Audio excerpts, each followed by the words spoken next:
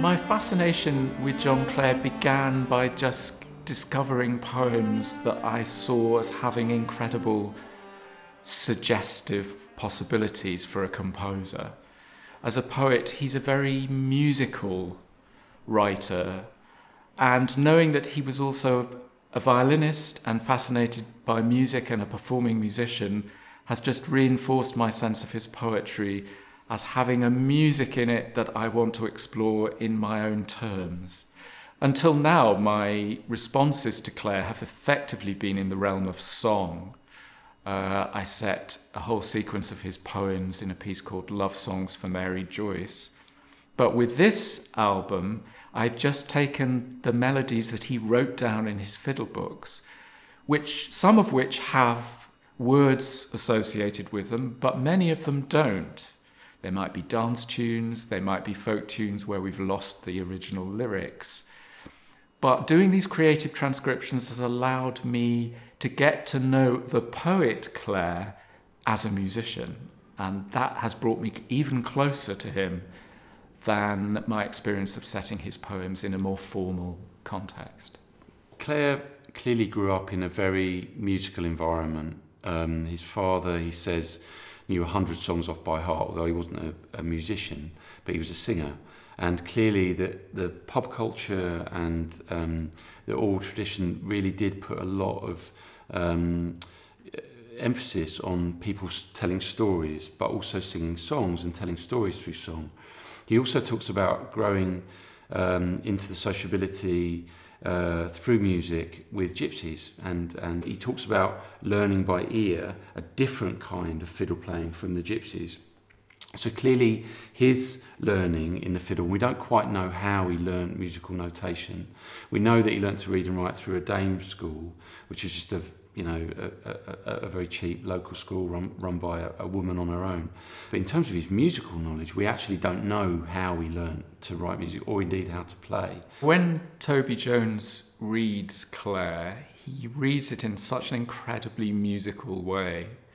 Clare's poems, to me, it's one of the most extraordinary things about Clare's poetry, the way they sometimes feel like one long sentence that almost never takes a breath.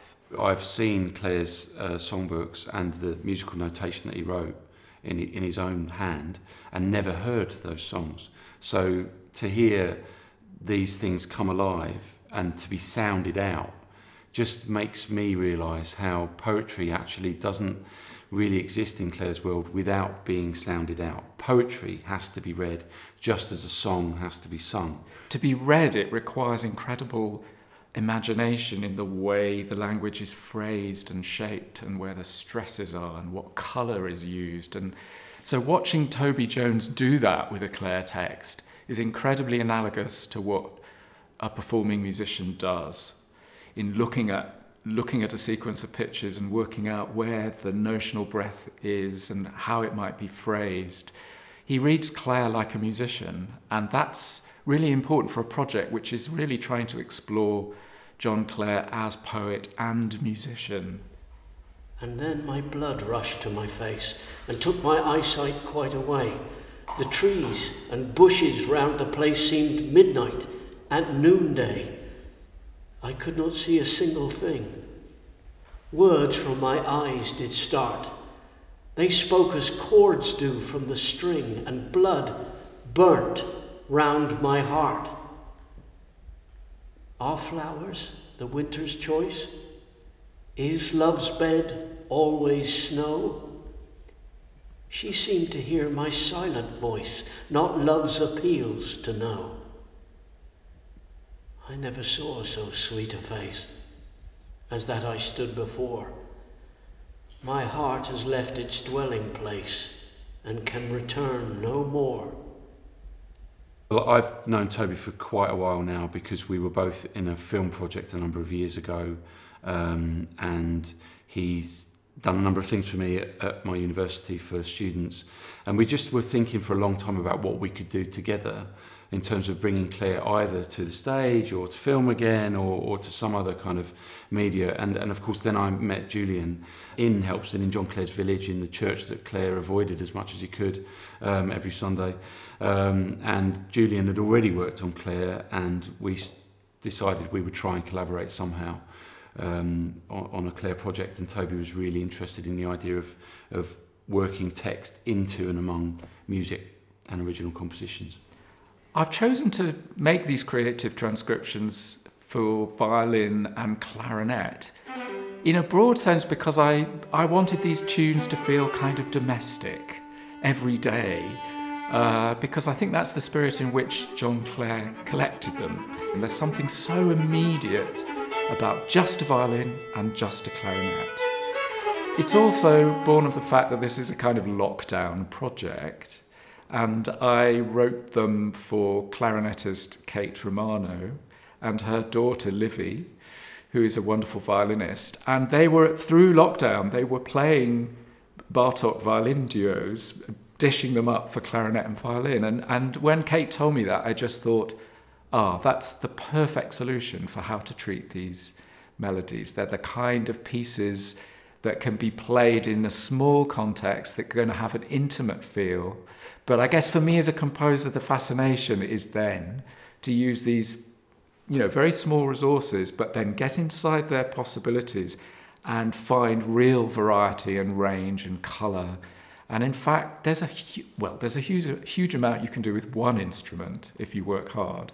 But with two, with the clarinet and the violin, there are lovely affinities timbrally when they play together. There are also differences. With the clarinet, you've got the E flat, you've got the bass, so there are actually more than two instruments if we're being brutally honest. But also, it felt important to me that the instruments I chose could suggest the outdoors, could suggest music from an oral tradition, music that could be played on the road, that music could almost be busked, if you know what I mean, rather than sort of formal concert music.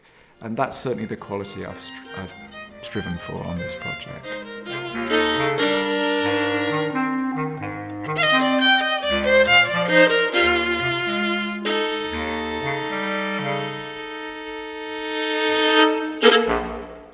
I very much hope that listeners to this album are going to sense these affinities between music and text, because what we've discovered by rehearsing and performing these transcriptions, but also listening to Toby work, is how many similarities there are with the challenges Clare presents. It's to do with a quality of the flow of something. It's to do with the way things repeat. Clare's distinctive use of repetition of a particular word. He will drop it in a poem and then he will poke that word and it will keep coming back. And that's very analogous to some of the musical structures in these tunes that I've transcribed, but also actually how I've transcribed them. I mean, in some ways that's a grand tradition of folk tunes, because what can you do with a folk tune as a composer? And if you look at Russian nationalists or Bartók or Vaughan Williams, whoever, Percy Grainger, the most common thing is you just keep repeating the tune over and over and over and over again. And what you do as a composer, keep changing the landscape around the tune. And that, I've tried to do that, but I've tried to do that in a sort of John Clare spirit. So it isn't entirely predictable in the way that his poems are not entirely predictable. His poems on the page might look like a long sequence of verses that appear to the eye to be in the same rhythm. But when you dig into them, there are irregularities and eccentricities at every turn. And I hope that quality of the unexpected is there in the poetry, but also there in the music.